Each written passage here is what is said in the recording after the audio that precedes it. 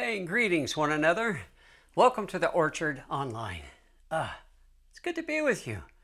I want to let you know that if you would like to connect with me, you can do that by sending along an email to info@orchardnh.org. That'll give me a chance to hear from you and understand what's going on in your life. I'd love to connect with you that way. And as you have the opportunity, please reach out to me with a prayer request, a need, a concern, a thought. I'd love to interact with you in that way. Again, info@orchardnh.org. Today we finish our series on the rushing wind, the person of the Holy Spirit. And today, as we take a look at where we're living our life from, the place that we center our mind, the place from which we make our decisions, our life choices. I call it the mind address.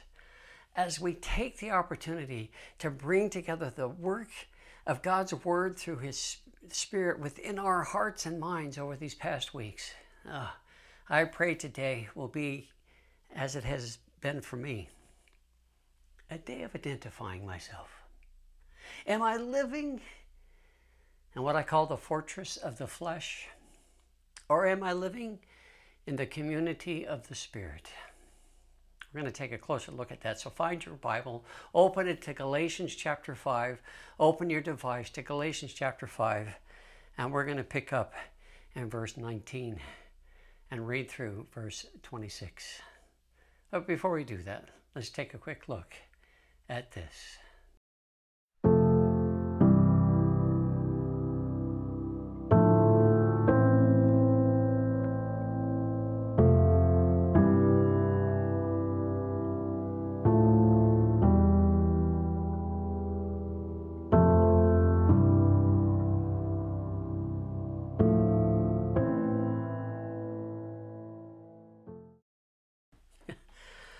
One of our basic shared life experiences is that we have a way of indicating this is where I live.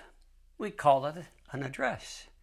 Even in a simple culture, our address might be something as simple as, well, I live under a certain tree that everybody knows. Or I lived at a bend in the path. Or I live next to a waterfall on a river. In a more complex culture like ours, we have addresses with numbers and street names. We identify where we live that way. If we have a presence on the web, we have an IP address associated with our computer, with our phone, with our iPad. All these different ways that we identify our address. Most of us have an email address. And I want to explore today a different sort of address with you. I call it a mind address. It's my way of looking at the world. It's the place where I find meaning in life.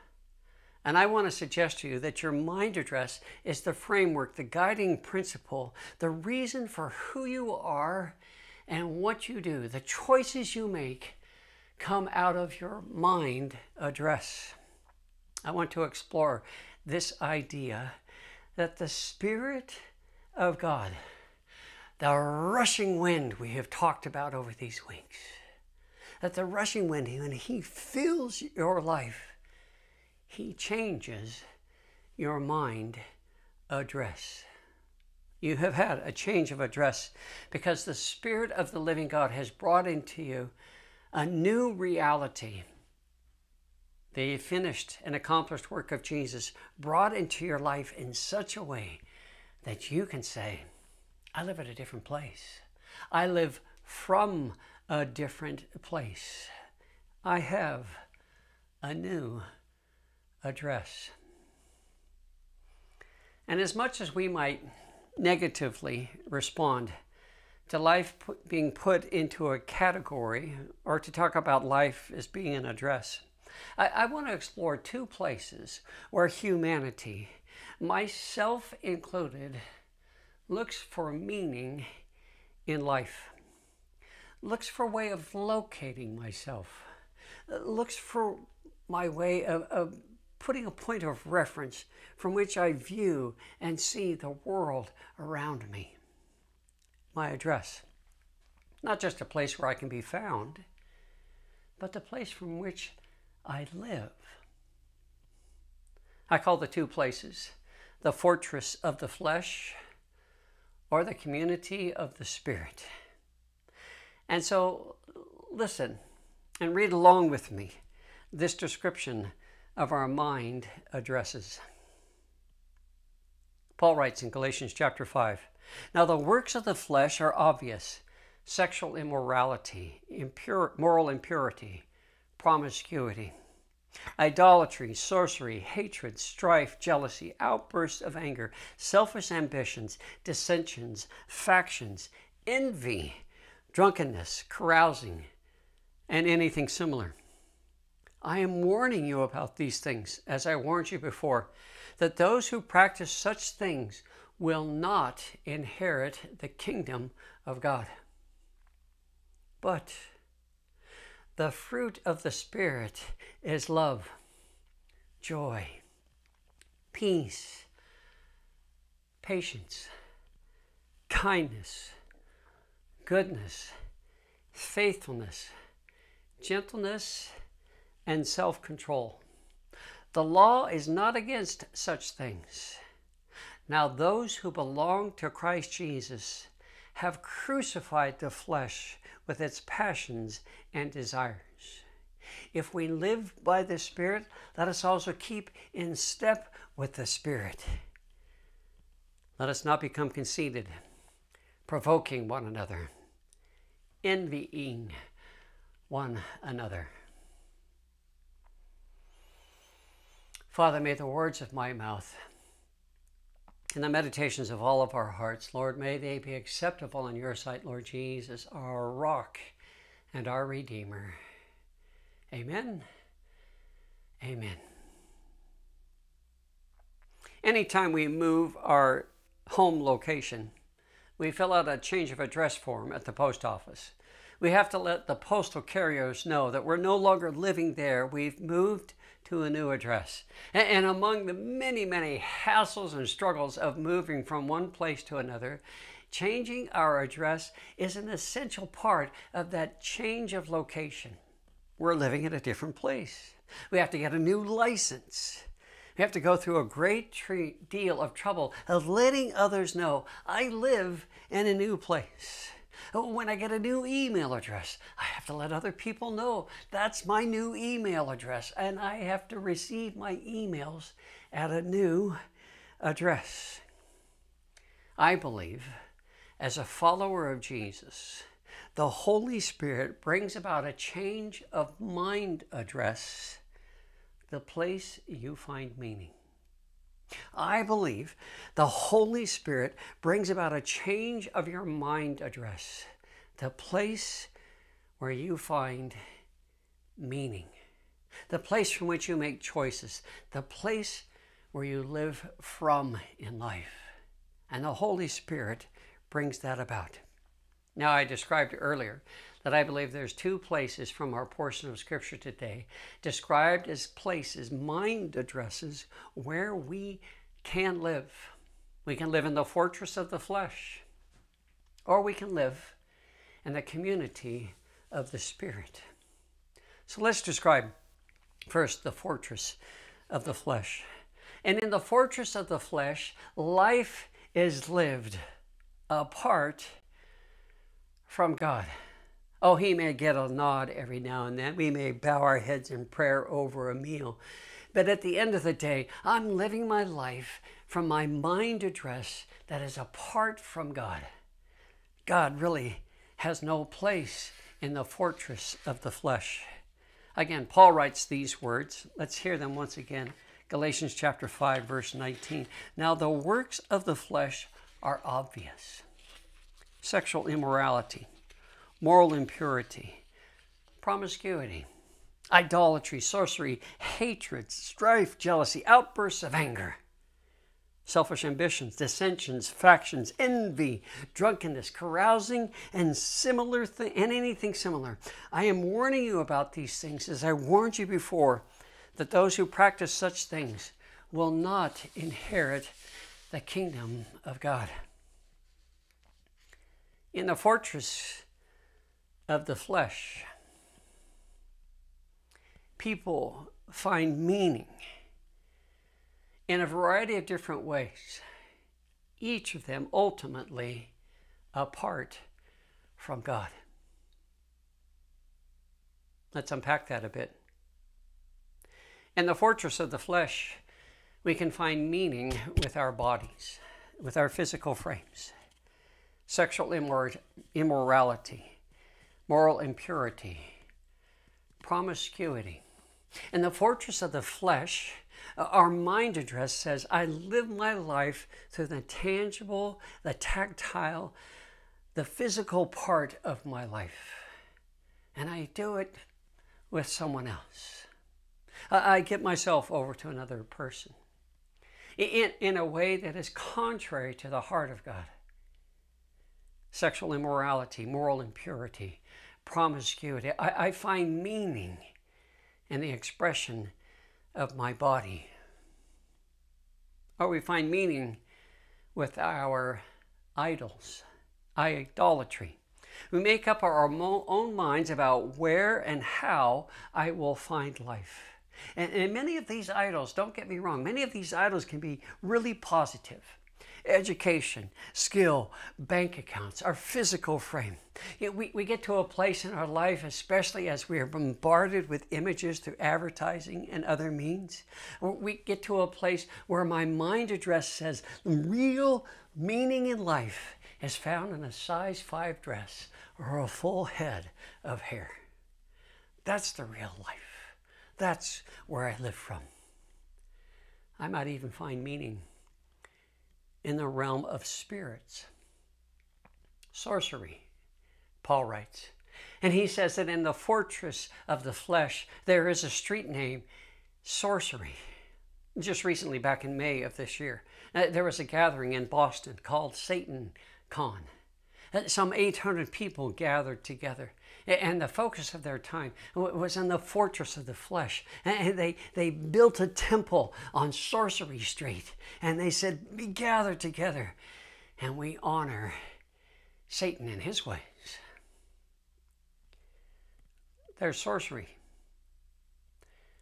In the fortress of the flesh, there's also a way of finding meaning and exerting power over others, especially with those with whom we share our lives. In the fortress of the flesh, there's hatred, there's strife, there's jealousy, there's outbursts of anger. And we find meaning in exerting power over others. We find meaning in disputing where life's true meaning is found. We'll get together and we'll gather with other people. We'll develop a faction because we'll say, well, this is where life's true meaning is found. And it's always about the other. It's always about the other person being us versus them. And where selfish ambition and dissensions arise, we find meaning in disputing where life's meaning is found. That's one of the ways we live out life in the fortress of the flesh. We find meaning and longing for what others having more of what we believe we need. We look at a person, we say, that person has more, the essence and the meaning of life, and that's what I want. And so I envy that other person.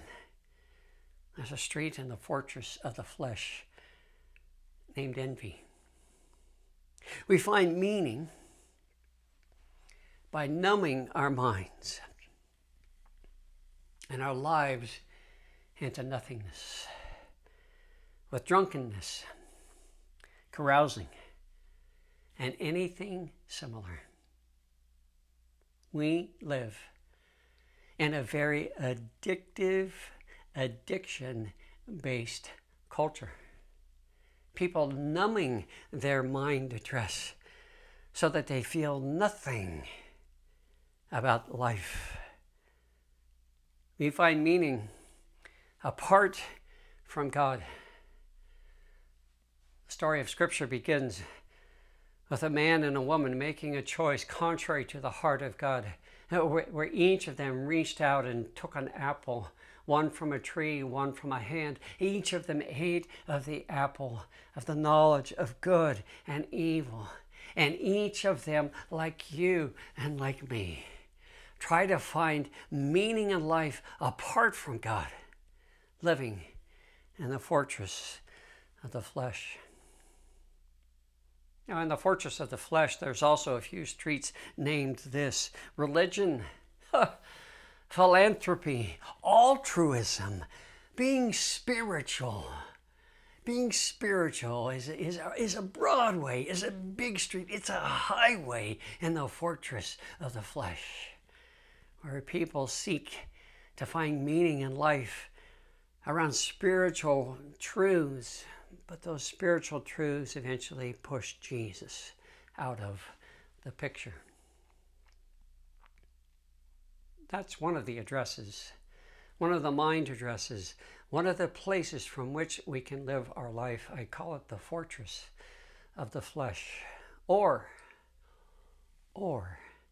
we can live in the community of the Spirit. And we find meaning in life because we are alive by the Spirit of God. Again, what does that look like? What does it look like for us to live in the community of the Spirit? And how can I know that the Spirit has changed my mind address? That I'm no longer living in the fortress of the flesh, but I'm living here in the community of the Spirit. Hear our scripture once again. But the fruit of the Spirit is love, joy, peace, patience, kindness, goodness, faithfulness, gentleness, and self-control. The law is not against such things. Now, those who belong to Christ Jesus have crucified the flesh with its passions and desires. If we live by the Spirit, let us also keep in step with the Spirit. Let us not become conceited, provoking one another, envying one another. The evidence of finding meaning alive in the Spirit is, I believe, the fruit of the Spirit. You see, because fruit is the evidence that a tree is alive and healthy. And in fact, fruit defines the tree. The apple trees on our property this season, unfortunately, that late frost in May came when the flowers were just budding and becoming pollinated on the trees. And that late frost in May froze those blossoms, so that on our property this year we have very few, just a handful of apples on the trees because of that late May frost, which killed those buds. But there will be fruit next year.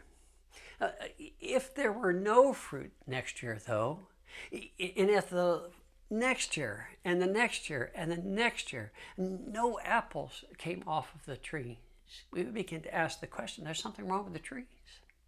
If there was never any fruit off of the trees, we might even ask the question, are those really apple trees?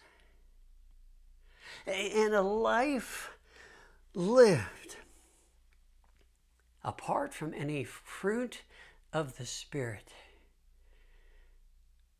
can be for us a wake-up call.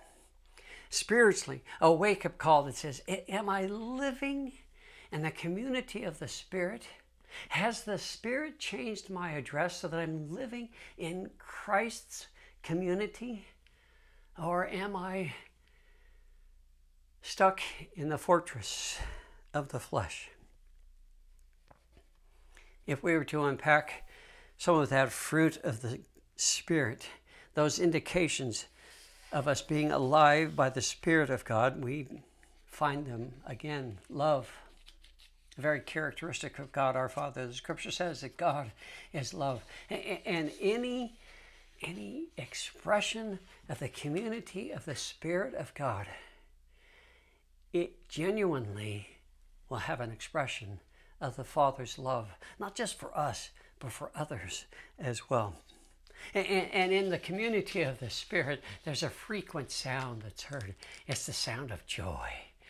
It's laughter. It's life. It's people experiencing Jesus and each other in such a way that joy overflows and fills the streets in the community of the Spirit with the very life of the Spirit. And in the community of the Spirit, there's peace. People working life out. People living well with each other. People having differences of opinion and even offenses that need to be reconciled and forgiveness to be given. But people living in peace. People living with patience. Not being in such a hurry that, they tap the horn, flash the lights, get out of my way, I got someplace to go. But with a regard for others, there's a willingness to wait and to be patient. As a community, to be patient. In the community of the Spirit, there's kindness. There's kindness. People are known because they are kind to one another. There's goodness. This is a moral goodness. This is a way of living, a way of living that comes from the address of where I'm living my life from. And the Spirit has given it to me. There's faithfulness, gentleness, self-control. This last fruit of the Spirit that we talk about is the only one that is really just between you and the Spirit of God. All the others have to do with how we live my life out in the community. And living life out in the community really does a great deal of self-control, of changing my mind in the way that I live my life, of changing my mind address so much so that I see myself differently. I see myself as a person controlled by the Spirit of God, a person under the power and the work of the Spirit of God. And each of those expressions of fruit, love, joy, peace, patience, kindness, goodness, gentleness, faithfulness, self-control, each of them is an expression of the very character of Jesus. You see, because living alive in the community of the Spirit, we're filled with the very life of Jesus, and his life is lived out through us. But this fruit is not something that I can expect to passively grow. I just believe my mind address has been changed. Well, that's the same sort of thinking that would say, I moved to a new address, but I didn't tell anybody. I just expected everybody to find. I expected the postman to find me. I expected others to find me, but I never told them I had changed my address. No, to live in the community of the Spirit, to have the mind address changed by the Spirit, I actively orient my life and my choices around the fact of a new address. To live in the community of the Spirit indicates that I'm alive by the Spirit, and it indicates that I have died. In fact, crucified. Paul writes in verse 24, "Now those who belong to Christ Jesus have crucified the flesh with its passions and desires." The Spirit of God so completely incorporates us into the person of Jesus that we now share in Jesus' accomplishments. His life, his death, his burial, his resurrection, his ascension. I'm so completely incorporated into the person of Jesus that what Christ has accomplished have become mine as well. Earlier in this book, the Apostle Paul writes, "I have been crucified with Christ, and I no longer live, but Christ lives in me. The life I live now, in the body, I live by faith in the Son of God, who loved me and gave himself for me." that distinct understanding of the accomplishments of Jesus, of the change of address that the Holy Spirit has brought into my life, will forever change the world as I see it, will forever change the choices that I make. There is, by virtue of Jesus' death, the reality of you and I having died to the fortress of the flesh and having been brought into the community of the Spirit, alive by the Spirit of God within us. But you still may be asking, what difference does living in the fortress of the flesh or living in the community of the Spirit make in regard to Jesus, to you and myself living life right here, right now? What difference does it make that the Spirit has changed the mind address, the place you find meaning in life? Let me answer it this way. I try to live my life with as many both and scenarios in life as possible. If I'm faced with a decision, a choice, a way of living my life, I'm going to look for the both and all the time. I'm going to look for a way that I can both be this and do that. For instance, I can both live in New England and still be a fan of the Denver Broncos. Yes, I can. In many ways, I've learned that living both and scenarios in life tends to grease the skids in living life. It's an easier way to live. But as a follower of Jesus, I must acknowledge this truth. Our scripture today describes two mind addresses: the fortress of the flesh or the community of the Spirit. Two realms, one apart from God and one aligned and alive with God. And our scripture today challenges us to acknowledge our address, either in the fortress of the flesh or in the community of the Spirit. And more than a discussion about what I believe, you see, identifying myself by one mind address over the other has distinct consequences for today and eternal consequences for the future. Hear what the scripture says. If I am a person who is persistently practicing the way of life lived in the fortress of the flesh, the scripture describes for us this truth. If I am continually finding my meaning in life apart from God, the scripture says this about you. I am warning you about these things, as I warned you before, that those who practice such things will not inherit the kingdom of God.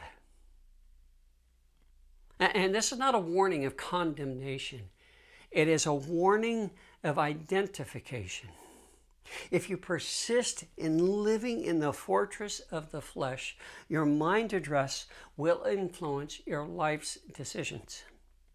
The works of your life will be an expression of your mind address. You will live apart from God and true to your address, the place where you find meaning in life. The very same thing could be said of the community of the Spirit. That if I persistently, faithfully live my life and make my choices from those qualities of life described in the community of the Spirit, love, joy, peace, patience, if I understand by virtue of the Spirit's work within me that old way of life has come to an end, I died, I crucified it, it's been dealt with by Jesus. That if I persistently and faithfully orient my life, my mind, my choices around the community of the Spirit, the scripture teaches us that we will live alive with the Spirit of God. So it comes to a choice to be made. Will I live in the fortress of the flesh? Or will I live in the community of the Spirit? When you look for meaning in life, which address pops up in your pursuits? Look at some of the streets we saw in the fortress of the flesh. Living life from our physical frame. Living life having power over others. Living life jealous of others. Living life envying others. Living life apart from God. Or do you want to find your address on the streets and the avenues of the community of the Spirit? On a street named love, joy, peace, patience, kindness. Where do you want your mind address to be located? Where do you want to live life from?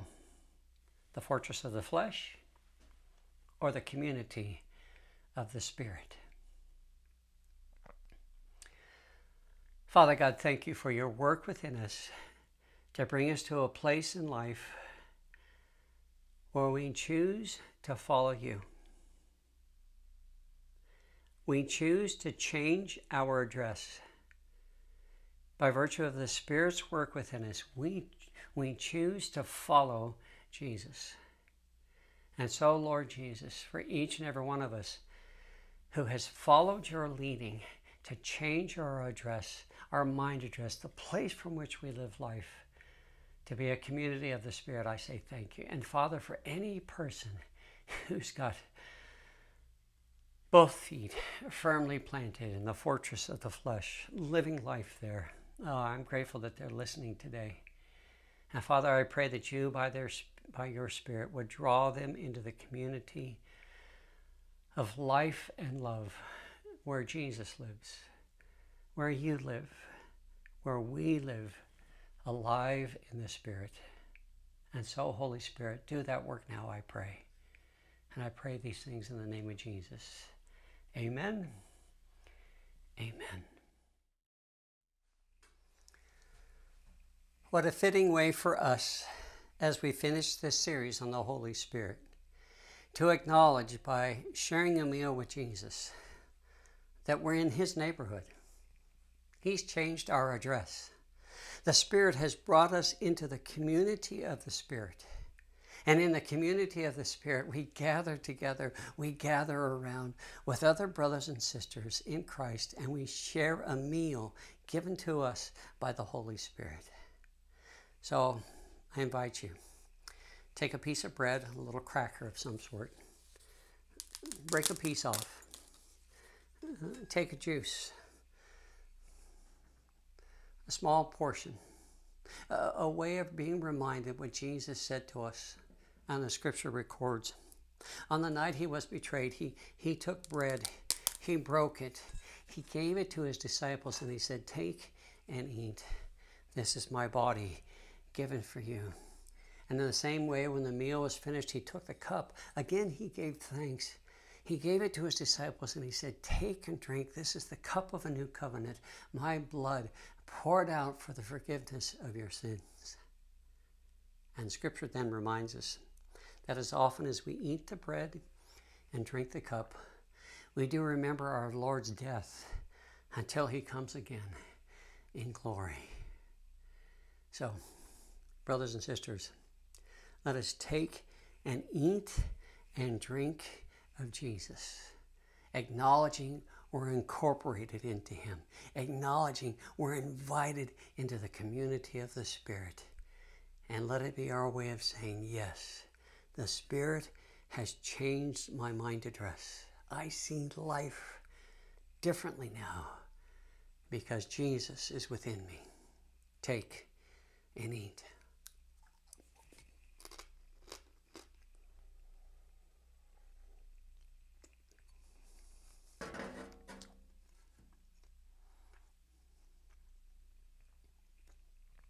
Pray with me.